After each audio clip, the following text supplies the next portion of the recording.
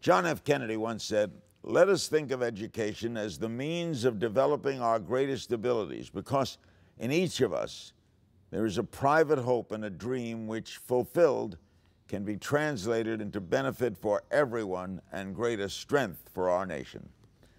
Today we'll bring those preparing our youth for the 21st century in view.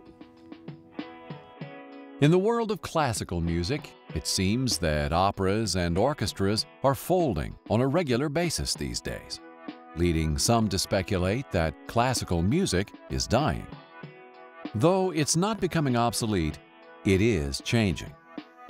As the 21st century unfolds, musicians are searching for new paths and creating new models for careers. Classical music is having a crisis. Remains a great art, but it's lost its audience over time. Audience has aged and shrunk. Crisis for the field. How do they adapt to contemporary culture and get a new audience in? One of the ways you address this is by training classical musicians differently so that they understand this is their mission.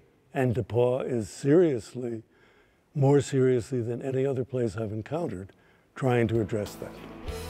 But where is this creative renaissance taking place? Where are these socially conscious artists going for the training to develop the voice, pulses, rhythms, beats, chords, and melodies waiting to come forward for the world to hear? Located about a half-hour west of Indianapolis, in the quaint town of Greencastle, Indiana, sits a globally respected university with one of the first music schools established in America. The 21st Century Musician Initiative is rethinking the modern music school. This is a complete reimagining of what a music school in America today has to do to create the musician of the future instead of the musician of the past. These are flexible, entrepreneurial musicians. It used to be we trained musicians to land an orchestral gig and play with a single ensemble, one style of music their entire career, and they were very successful at that. Not so much anymore. Now we're training musicians who have to be flexible and entrepreneurial. They might create their own jobs. Tonight it might be a chamber music group that they're performing with. Tomorrow an orchestra. The next day an opera company. The next day doing something in a school.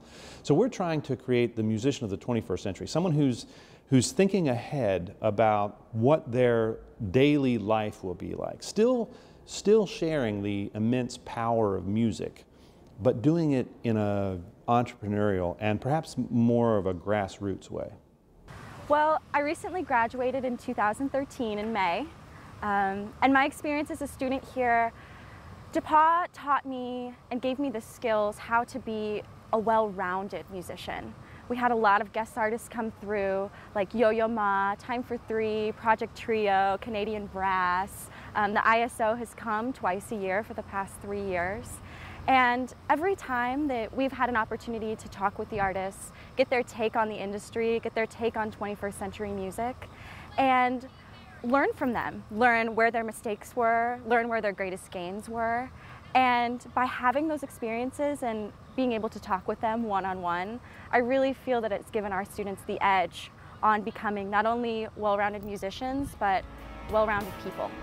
Judson Green, former president of Disney's theme parks and resorts, and his wife Joyce, board member of the Chicago Symphony Orchestra, gave a lead gift of $15 million to support this new future for musical training. One of the things that Joyce and I ran across when we were here at DePauw was a quotation by Plato, and it moved us both.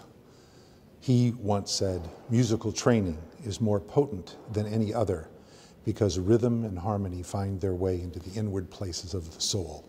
Another dimension of creating the 21st century musician is an awareness that music is a very powerful force in the lives of people and in the lives of communities.